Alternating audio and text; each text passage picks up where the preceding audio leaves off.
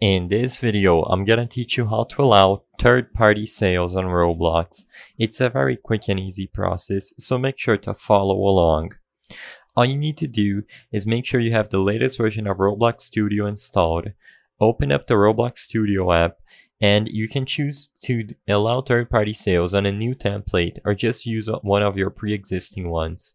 So just open up any of your games, wait for it to load, and once you are properly loaded into your game or experience, click on the game settings on the Home tab, or alternatively, click File and then select Game Settings from the drop-down menu that appears. In the Game Settings menu, find the Security tab under Monetization and above Places.